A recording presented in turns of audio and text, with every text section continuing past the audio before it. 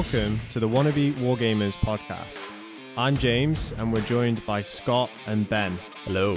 Hello. So today, we're going to discuss all things Chaos, as the new Death Guard Codex is nearly here. Yay. As well, we're going to focus on Necromunda, as Games Workshop have just announced a 2020 roadmap. 2021 roadmap. Shit. No years. It feels like it's going to be 2020 next year after the pandemic, to be honest. Okay, Chaos. How do you guys feel about them in 9th edition? How many games have I done with Chaos now? Though? A few games. Feel they're alright. I just can't wait for the 2 wounds. I'm still waiting for. I'm just excited for this new Warzone book. What's it called? Warzone Caradon. Caradon, yeah. It's interesting that the leaks of the new Death Guard Daemon engines all seem to have 3+ ballistic skill and weapon skill. Oh, do they? So. Oh, is it ballistic skill and weapon skill? Yeah, so Daemon engines, I imagine they'll roll that out everywhere across Chaos. Okay. For Daemon engines, which is pretty good, pretty interesting. That Death Guard terrain looks cool as well. Oh yeah, so they've given that now has the rule that was on the Blight Haulers is been given to that, so that means the Blight Haulers don't have that anymore. Oh, is that what you think? I imagine so, yeah. It's got better rules on it because it says it counts as light cover, and then if they already get the benefit of light cover, then they get subtract 1 from hit rolls to target them. Isn't that what the Blight Haulers did anyway? Well, they gave them the light cover, yeah. So yeah. Yeah. Obviously, it was benefits of cover. Yeah. So that means that they've lost that ability, and they've also will have lost the ability that means if you take them in squads of 3, they get 3+ to hit. I don't know though, because like Games Workshop and terrain have always they write a rule for terrain and then don't think it through properly. So yeah, you probably will forget to take it off the Blight Haulers, and it's just like, well, what's the point in taking these if the Blight Haulers have it? Yeah, true, because they're the moving version, aren't they? I think the reason they want the Blight Haulers to be used in smaller games and you can take 1 or 2, because at the minute it's stupid to take 1 or 2 because you get ballistic skill 3+ in squads of 3. So why would you ever take 1 or 2? It's stupid. Yeah. But now I think with this change you'd probably have them in smaller games or have like 1 or 2 just going off on their own. Yeah. I've always thought they were pretty sick anyway. They are good. They're an absolute menace. I've played games against them, and I remember like spending ages to try and get close to them to fight him. And by the time I got close into melee or like my kill range, like I'd finally whittled one down to be killed, and then it would cause mortal wounds back to the units that I've been shooting them. Yeah. I mean, sure, mortals wounds the others in its squad, but it's worth it really, like killing the squad, the units that are killing that. Yeah, that's true. But I'm excited to see what with this new ballistic skill and weapon skill for those. I hope that it means that other demon engines get that. I imagine it would, because why would they just give it to Death Guard? Because the bloat drone, that seems to have it as well. Ballistic skill 3+, weapon skill 3+, and the heavy blight launcher seems to be like a pretty viable option now. I never thought it was terrible, but competitively people did not rate that at all. Oh, they always took the spitters, but what makes it better than the spitters is 2 damage in it. Yeah, they've made it. It was D3 damage, now it's 2 damage, which is way better. Plus, now you've got that ballistic skill 3. You're hitting with 50% more shots, so. Yeah, I've always loved those models. I've always loved the models with the heavy blight launchers on. I think it just looks amazing with the little tank next to the gun. Lawnmower weapon as well. That looks sick on it. Yeah. So now it seems like all versions of that, all the 3 weapon versions for that are actually viable now, which is good. When before it was kind of like, oh, you never really take the heavy blight launcher because of the ballistic skill. Yeah, you always took the auto hit weapon. That was pretty much all you take. Yeah, and it could fly away and still auto hit. I still think the spitters are competitively better, but the Blight launches, the range on them is like 36 inches as well. Have they talked much about like what Demon Engine crossovers you might be getting? No. For the new codex. I don't think they've done many previews yet, have they? I would like to see certain Chaos Space Marine units being available for Death Guard. Yeah, definitely. I would love Venom Crawlers in my list. I think they're really strong. Would you have Mauler Fiends? Yeah, I'd try Mauler Fiends, I'd try Forge Fiends. Because they just fit with it. I've seen so many sick conversions of Mauler Fiends and Forge Fiends. Just putting on the drones' heads on it. It just makes them look like Death Guard straight off the bat. Yeah. And the Venom Crawler as well, on its own, looks really Death Guard anyway. Yeah. I think as well the Death Guard tank. I forget the name of the tank. What's the tank called? Which one? The Mortal one? The Plague Burst Crawler. Plague Burst Crawler, yeah. Yeah, that guy. I think that could fit in with most Chaos Space Marine legions. Yeah, definitely. Imagine that with 3+ ballistic skill. Like you've been doing damage with them, all 3 of them, with just 4+ ballistic skill rerolling once. Yeah. I've been using them quite well with 4+, but now if they're getting 3+, I might not have to run a Lord to babysit them. Well, you probably can't anyway. It probably will be core only, and they won't be core, I bet. That's true, but I imagine the Warlord trait, Arch Contaminator, is not going to go to core. I imagine that's going to be still benefit everything that has plague weapons. I feel that Obliterators should be for Death Guard as well, because they just look like a Death Guard unit. Yeah, I'd love to say the Obliterators are really strong as well.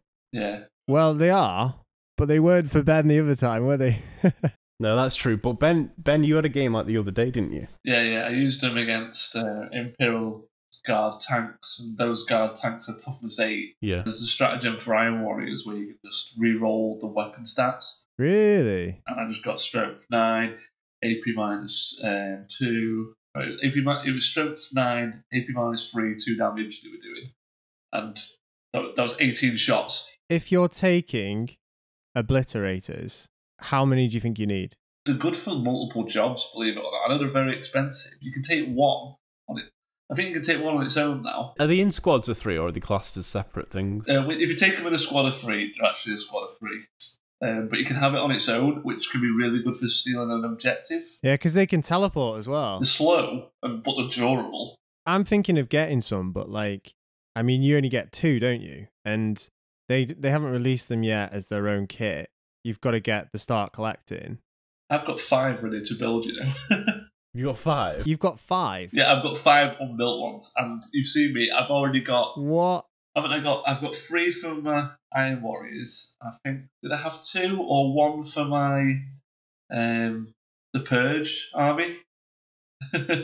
So in total I've got 9 Obliterate. Oh my god. As well, though, like not just for Chaos, but I see this for a lot of forces.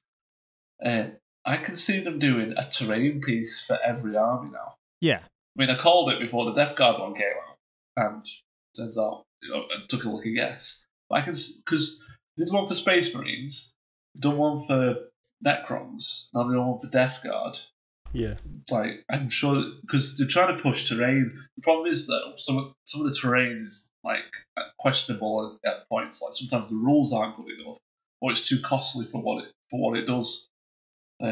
Yeah. I think the Orcs have a mech shop, and that can do something really good with your weapons on your vehicles. The only problem with it is you have to sacrifice your vehicle doing anything to do it. It doesn't really make it worth it. Like, you may as well shoot the vehicle twice rather than stop shooting just to get an extra AP or something. Oh, really? Yeah.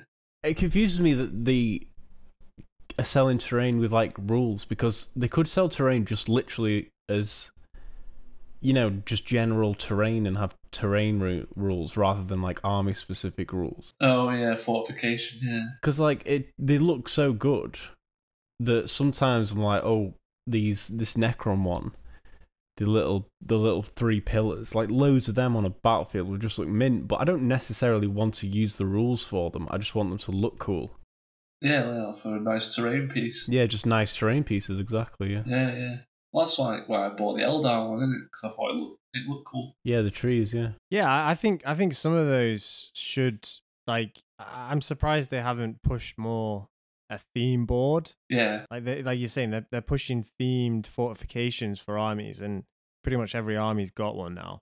But I don't see them ever pushing. Right? Do you want to do like, the city boards you can do now with the modular terrain? Yeah. Oh yeah.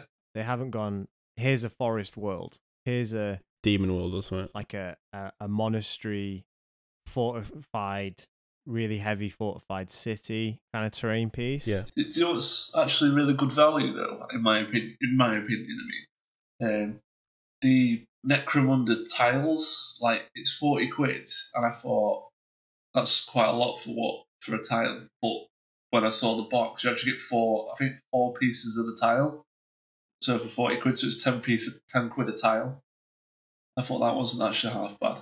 And if you buy it from other places like Element, for example, you can get it cheap. I think maybe. So, question. Question. Were you surprised that they announced it for Death Guard, it being a codex rather than a supplement? See, the thing is, it makes sense to me because it has unique stuff. I could see them kind of pushing codexes just for the specific gods. But when they do the Chaos Space Marine Codex, they start releasing supplements for your certain legions like Iron Warriors, Black Legion, Yeah. Word Bearers. Yeah. Quite a bit different because Death Guard, all their units, most of their stuff is completely separate, whereas a Space Marine supplement, you could have all the same units as a normal Space Marine Codex army. You couldn't really do that with a Death Guard, if you know what I mean. I think with Death Guard, though, they need to like maybe fix their characters in some regard, because by goodness, you've got loads of characters. Yeah. Yeah. Like maybe I don't know, have a unit of 3 of them or something instead of just. Then again, that means people have to start buying them individually just to make a squad. Yeah. You mean like the elites? Yeah. Your elite slot is crammed. It might get overhauled, really. Yeah, it's very cramped. Very cramped. I won't be surprised if they make maybe one. If they do though, actually, then that causes problems. If they made one of them a troop just because he's a troop booster, then you're gonna have people buying that one and just cramming the troop towards the air. That is an issue. You could have it like an unlisted unit, but it has to be like, oh, you need one troops in order to take. Like the Plague Surgeon, it's like, oh, you have to take one troop in order to take one Plague Surgeon, something like that. Right, as well, do you think that they'll do an FAQ when this Death Guard Codex is out? Because Death Guard's Codex is going to come out with 2 wounds on all their Marines, and then obviously Chaos Space Marines will still have 1. Yeah, that'll be a weird situation because it'll be Death Guard, Plague Marines in one codex will have something, and Plague Marines in another codex will be slightly different and different points. So with the Space Marine Codex, when that did come out, obviously you got the FAQ for Blood Angels, Space Wolves, and Dark Angels, and it just made it all seem to flow really nicely. Yeah. But at the same time, I was thinking, I'm surprised they've not just done this for Chaos yet. Yeah. Yeah, I know what you mean. Because playing against Chaos armies where they've got 1 wound models is just like weird. Yeah. And I just feel it's so unbalanced now. Like Space Marines in general, you can take so many different kind of armies with Space Marines now. Whereas with Chaos, you kind of shoehorned into kind of certain areas because as well, like we've just discussed, some of the stuff you can't take for certain Chaos Space Marine armies. Like you can't take the Death Guard, a Venom Crawler. Yeah. But you can take your Demon Engines. Yeah. And then Iron Warriors have to take Mauler Fiends versus they can't take those big Plague Burst Crawlers now. Yeah. Imagine the Death Guard. So the Death Guard Codex comes out, and then you have a game against like Black Legion or something. So your Plague Marines would have 2 wounds, be more points, and the Black Legion player might bring Plague Marines, and his Plague Marines would have 1 wound and less points, but be the same models and the same unit. For that reason, it does make sense for them to FAQ all the Chaos Marines up to 2 wounds, but I don't know if they'll do it. I hope they do something like they did with Gaz and like Shadow Sun, where you can actually take these units in other people's armies to just maybe not benefit from the Legion trait. Yeah. Like Gaz, if you take him in anything other than Goths, he doesn't benefit from his Goths trait, but he also doesn't benefit from the other traits. That, like say he was taking an Evil Sun's detachment, he just doesn't gain the Evil Sun's rules, but he doesn't also gain his Goths rules. Not really that much of a loss if he's taken with Evil Suns or something. And Shadow Sun as well, but she's fair, the Tau. She's taking in any other detachment, she just loses her word, her keyword, but still be usable. Could you see that for Abaddon? Maybe, yeah, I could see that for they seem to be. Well, I think they will do it for Abaddon because they've done it for unless they make a new Supreme Commander or something. But most of the Supreme Commanders they've made now seem to. I know there's not many. I think there's 2. Yeah. Yeah. I'd just like to see next year a couple of units for Chaos in general, like across the board for Chaos Space Marines, Death Guard, Thousand Suns, and obviously the core book.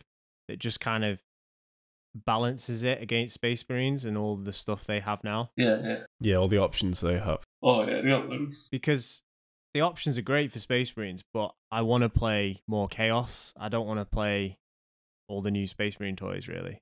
I also want to see more bloody Primarchs. Yeah. Yeah. Yeah, it's been a long time now, hasn't it? What, 2 years? Nearly 3 years? Feels like a long time. We've only just got the taste for Primarchs. Give us more Primarchs. I know. I was hoping for the Lion with the Dark Angel supplement. Yeah. But what they've said last weekend with the live stream, on the live stream, it didn't sound like they had anything really coming for Dark Angels. It just sounds like the book. Yeah. Yeah, yeah. What do you think of the artwork for that Blood Angels stuff? The actual Blood Angels supplement looks beautiful. Like, the artwork looks amazing. And I like the look of some of the new successor chapters that they're doing. They've got completely different color schemes that aren't red at all. Oh, really? Like new ones? Yeah. They've got this turquoise one, and they've got this sort of bone white one. I think it was bone white, but the turquoise one looked really nice. So they're probably Primaris only sort of chapters, but I like the look of it. That's cool.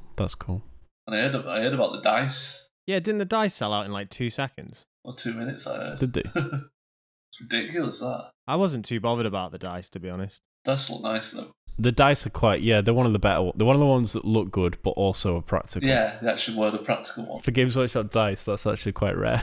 Yeah. Usually they just go for style first, and then it's like, oh yeah, they're supposed to be dice. They're supposed to tell people information.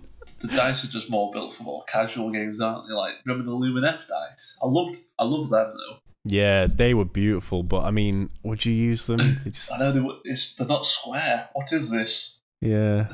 I find those Nurgle dice hard, you know. Oh yeah. They make me work. Yeah, I have got used to them though, I'll be honest. I haven't got used to them.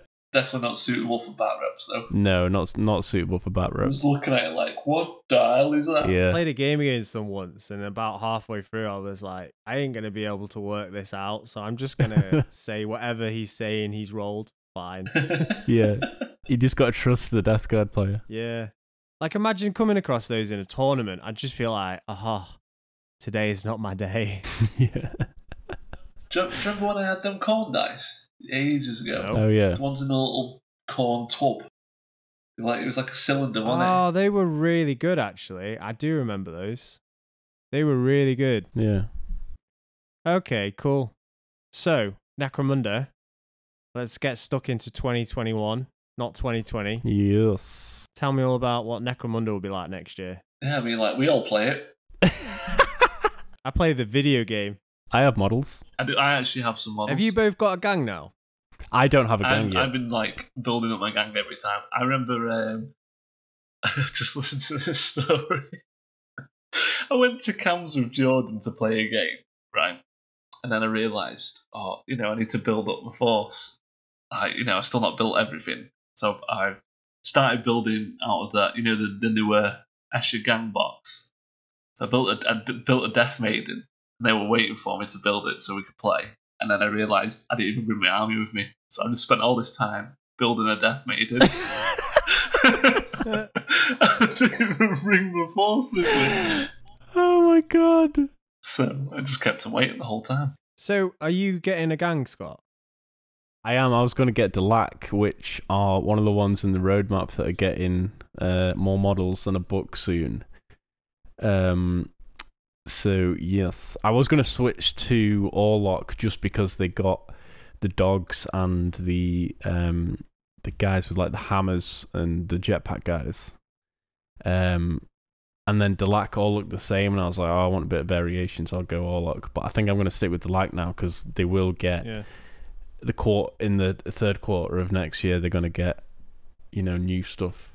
It should be nice. And isn't one of them like a spider thing? Or a psyker? Wasn't one a spider thing? Oh, the psyker, yeah. Yeah, so they have psykers and that'd be cool. Didn't they have like little robot spiders or something? Oh yeah. It's like that little pets are like these little tiny little skulls with like spider legs. Can't remember exactly what it is. Yeah, so that'd be cool. That's good. So I'm gonna stick with them, I think. I was looking at Van Sar, and then they did announce some new Van Sar models on the live stream, didn't they? That look really good. Yeah, last week, yeah. So those new models, I'm like, wow, that looks sick. And I like they've got that kind of Splinter Cell look for 40k. Yeah. You remember that game? Oh, Splinter Cell, yeah. But then after speaking to Ben today and the amount of convincing he's been giving me over the past week about getting Underworlds for Sigmar, I think I'm going to spend my money on that. That one, it doesn't seem like a big commitment. You just need to get one force and boom, you're done. Yeah. And it seems like that's what appeals to me about it, is it? Easy pick up and play. I do like the idea of Necromunda, but I don't want to get a gang and then start getting excess models as well. I kind of just want to buy one kit, and I think with Underworlds, like looking at the stuff for Underworlds today, I was a bit like, actually, you could buy one kit for this, get some cards, and you're kind of set for a bit. Yeah. Could you not say that about Warcry as well, though?